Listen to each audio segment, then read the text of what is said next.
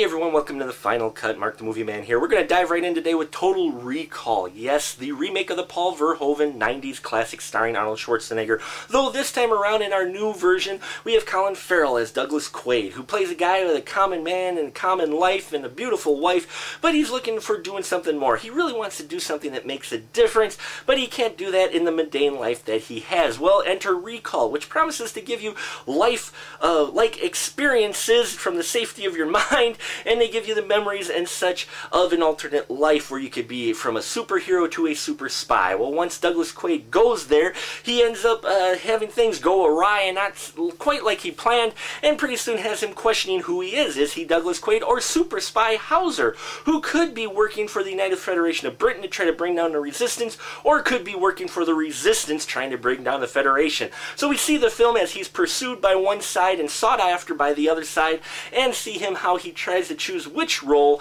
which side he's in, and how he should proceed from there. Folks, this is a fun remake, a better remake than I thought it would be, okay? When I heard that they were going to do the Total Recall remake, I'm like, oh, come on, really? Seriously? Then they said, well, Colin Farrell, Kate Beckinsale, and Jessica Biel are in it. Well, I'm like, okay, well, now you're bringing some legitimacy. And then I heard they're going to put the three-breasted woman scene in there, and I'm like, okay, they're really trying hard to make a decent remake, and they have done that, in my opinion, folks. Production design is great. You would think in the new millennium we would have more sci-fi movies that aren't comic book sci-fi. I mean, just true sci-fi films, but we haven't gotten a lot of those. But now we have in Total Recall. It is one of those films that really provides a futuristic culture and environment. You don't just get futuristic sci-fi scenes for where the action is. You get this whole culture and environment that they've built around the characters, which really has a true sci-fi film feel, a natural feel for the world that they've painted, and it was just visually great. What was also great is that the way they designed the buildings and everything, it almost fit the similar style that you saw in Blade Runner as far as how things were cramped and everything. So I really love the production design, the technology, all the special effects they put in there.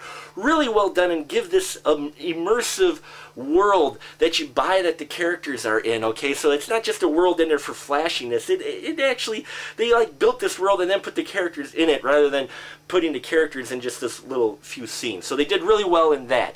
Performances are great all around. I mean, Kate Beckinsale plays a role of Laurie Quaid, Douglas's wife.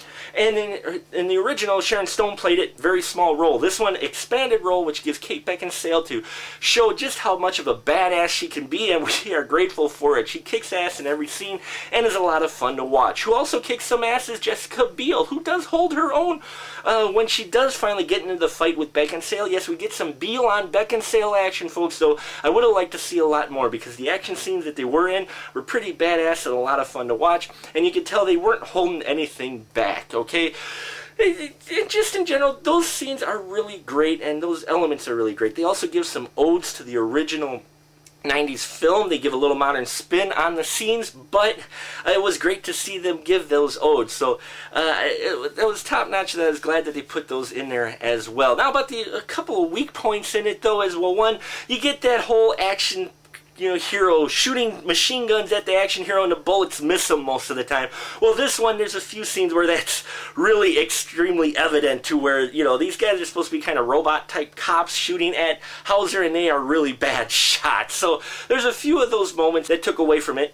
The main part that I had a problem with was the fact that they kind of build up to the end, and the main boss fight, if you will, the fight scene between Hauser and the main bad guy, made you wonder why he was fighting that guy, or why that guy would even be there. Considering how they set up this guy, it makes you wonder why they have him being the final boss guy that our hero takes on. And that part, I think, was the weakest part of the film, especially, was the build up to that, going, really?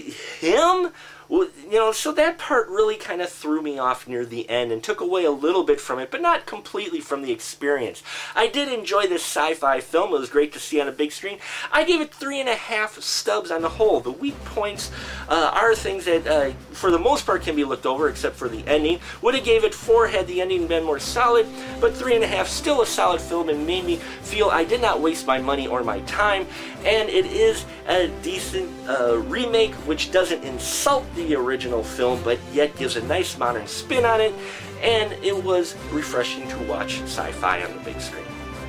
And that'll about do it for us here in this Final Cut. Until next time, folks, keep that ticky stuff.